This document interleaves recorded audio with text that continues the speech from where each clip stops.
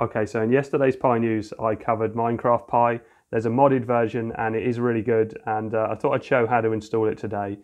Just a separate thing, I did a video on TikTok, I mentioned it the other day, which was this one, and I'm using a Samsung phone at the moment because my iPhone is showing this video.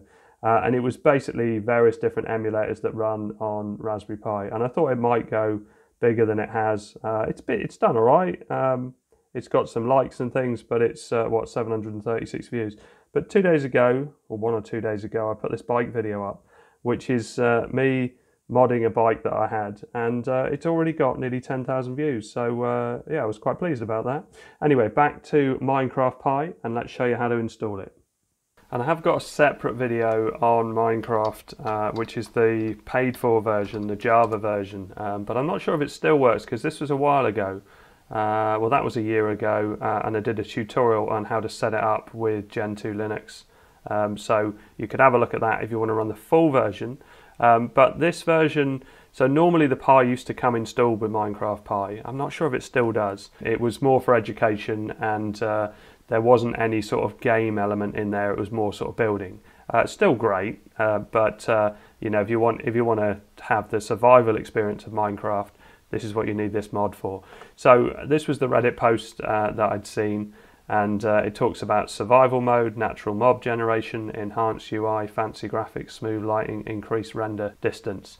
So a couple of things to mention. There is no sound in this. In fact, I was going to include a bit of the video yesterday, but I didn't because I couldn't get the sound to work, and I thought it was something I was doing in Twister OS, so I put it in Raspberry Pi, still had no sound. Checked out, and Minecraft Pi doesn't have sound, but they are working on it. So if I do Control F and type sound somewhere on this page, there we go. We're also working on in-game sounds and a full-on world edit for Minecraft Pi. Controller support isn't there straight off, but you can do it with Qjoypad. So I'm going to use mouse and keyboard initially, but might have a look at Qjoypad, although I have a separate video on Qjoypad anyway. I did find this control sheet for Minecraft Pi Edition, so you can see how you control it with mouse and keyboard. So WASD, E for inventory, space for jump, mouse control, and so on. And I'll put a link to all of this in the description. So first off, we need something called Pi Apps, and Pi Apps I covered. Well, I often mention it, but I covered it in an older video, but it keeps getting better, and there's all sorts of things in here now. So if you scroll down on the Pi Apps GitHub page to this one, copy that text, and then open a terminal. I'm used to using a different setup, and paste that in. Okay, so that's all done. So now if we go up to here, and accessories and Pi Apps, and we can close down the web browser now. So if we go to games, double click on that folder and it'll open up, and you can see Minecraft Pi modded. So if I click on that and hit plus, and if you get this Pi Apps update available, it's always worth updating it because new things are added all the time. Okay, so that's installed, so we can close that down. Now, one thing worth doing before we launch, I think, is to lower the resolution. So this is currently running at 1080. So we go to Preferences and Screen Configuration, and Configure, Screens, HDMI and Resolution. I generally run games at 720 on the Pi because they just tend to get much better performance. And click OK, and now we're in 720. So let's launch the game.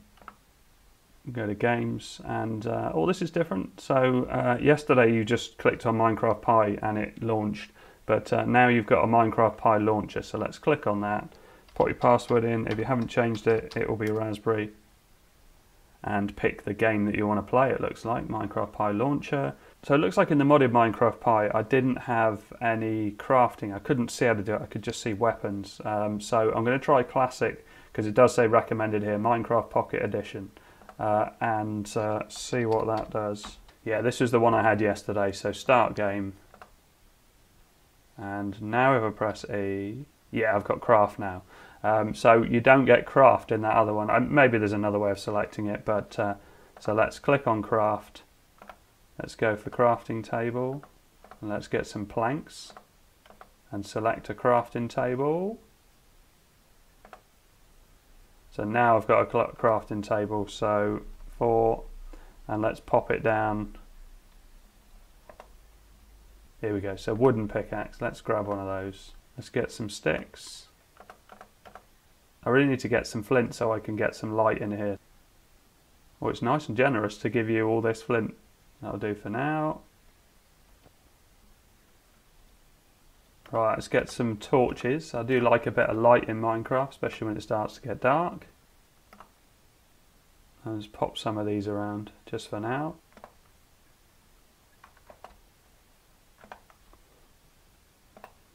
Okay, so I have a door now, although I don't have a roof, so I might want to sort that out. Okay, so I built a little bit of a house, and I've got some lighting on it. I've got some nice reserves of flint there, which I can come back to. You can see, and I'm going to mine down into here. I've got my crafting table there. Just close the door, and just have a little wander, just to show you how the speed is, but messing about with it, I've found it absolutely fine. You can see there's quite a lot of animals around here. I haven't seen any creepers or anything like that, but and when it was dark I thought I might have seen some. I did in the other game that I played, and it's not struggling with this view distance either, is it? And if I forget, oh, there's some snow up there, look. Snow up on the hill. Yeah, I'm impressed with that. Oh, and there's some lava there, look. Yeah. So let's have a look at Qjoypad. So I've been using mouse and keyboard, and I mean that's probably the best way to play it anyway, but I know some people will want to use a controller. So let's close that down for now. And let's have a look for Qjoypad. So we go to Preferences, Add Remove Software, and type in Qjoypad. There you go. So let's tick that and hit Apply.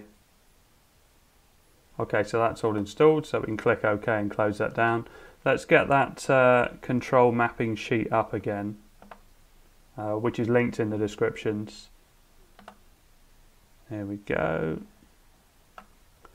And let's launch Qjoypad. There it is. So the joypad at the top here, just double click on it, left click. So add, and we'll call this Minecraft. Hit OK. So when we click on, for instance, axis 1, you can move it around and you can see what so this is left and right on my joystick, on my analog stick. So left, we want to do as A,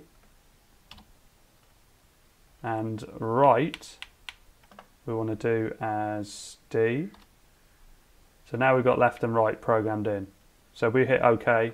So axis 2 is up and down. So that's up. Click no key, and we want to go W for up. Down. Click no key and press S for down. And that's probably enough for now, but if you wanted to map all the rest of the controls in, that's how you do it. You just go through, you work out what button is what, and you can control it. But let's go back into Minecraft and have a look at that. So you can see now, if I bring my mouse into it, I can look around with the mouse, and things like left click and right click is all normal as it would be. But if I pick up my controller, I've programmed this analog stick so I can go forwards and backwards. So if I run forwards, you can see, and I can strafe by using right on the joypad, and go back. And then if I want to open and close my door, I can still use the mouse. But if I want as well, I can set up the triggers to be left click and right click. Okay, so I've been playing it for a bit, and there's a creeper outside my door, which is scaring the sheep. So I'm going to see if I can dispose of him. I left it on earlier on and I got killed by a skeleton, so skeletons are in here as well. What do? They blow up after a while, don't they? Well, there you go. There's another one over there, look.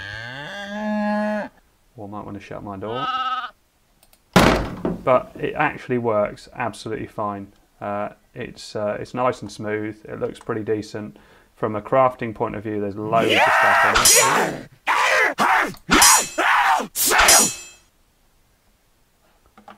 Oh, and it's daytime again. So let's just pop back in and show you the crafting table. But yeah, it's definitely, there's loads of stuff there, like loads of flint.